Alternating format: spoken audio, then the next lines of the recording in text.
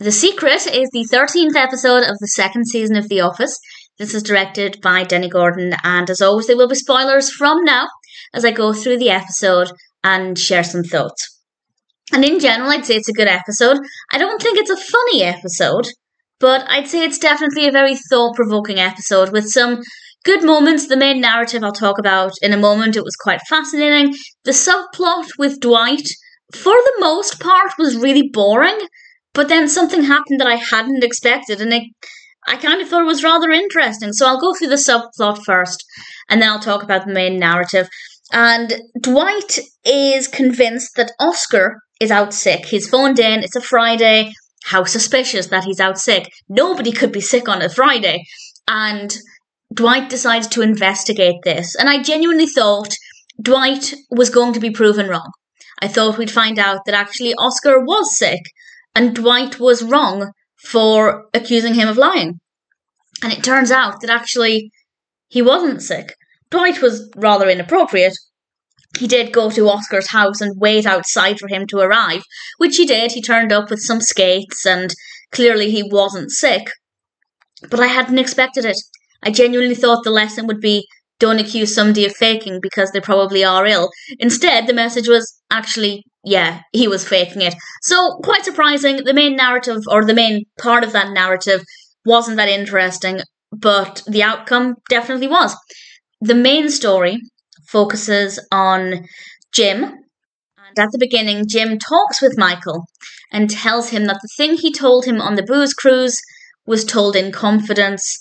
It's not for anybody else to know. This is, of course, the fact that he had a crush on Pam. Jim is using past tense. I don't for one second think it's in the past. And Michael isn't going to tell anybody. He decides to cheer Jim up by taking him to Hooters. And when Jim gets back, he tries to claim that lunch on the expense report.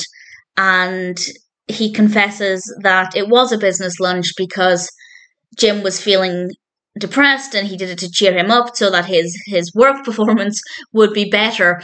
And he kind of blurts out he's in love with a girl he works with who's engaged.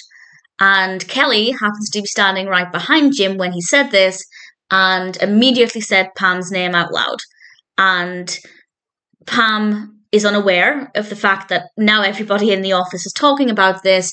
And I think Jim did the right thing. And I can't work out if the scene was more moving or awkward when Jim took Pam to one side and he didn't say this is now spreading around the office, but he told Pam that he told Michael he used to, a long time ago, have a crush on her.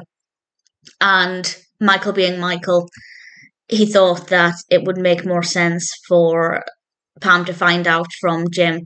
And I definitely think he did the right thing. Should he have warned Pam that this was now hot gossip in the office? I don't know, maybe. I feel like it would have been a kind thing to do so she didn't overhear it from anybody else. But maybe realising that Michael knew, she probably would have come to that conclusion anyway.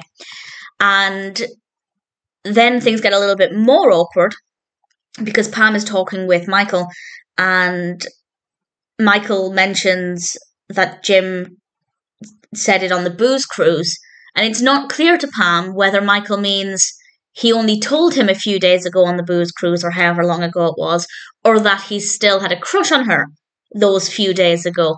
And it's definitely up in the air with the way things are going to go. And honestly, I cannot wait to find out. I really cannot wait to find out what they do with this relationship, what they do with this story. I'm really rooting for them. I really want them to get together. Normally, when it comes to romances in sitcoms, I do not care, friends aside.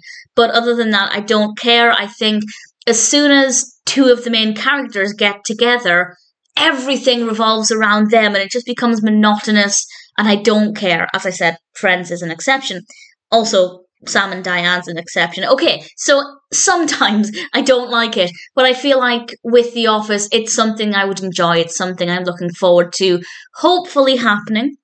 I hope things don't get awkward between them because I like the interaction between Pam and Jim. So, fingers crossed, things go in the right direction. Definitely not a funny episode, but definitely an interesting one. The Secret is not a bad episode of The Office.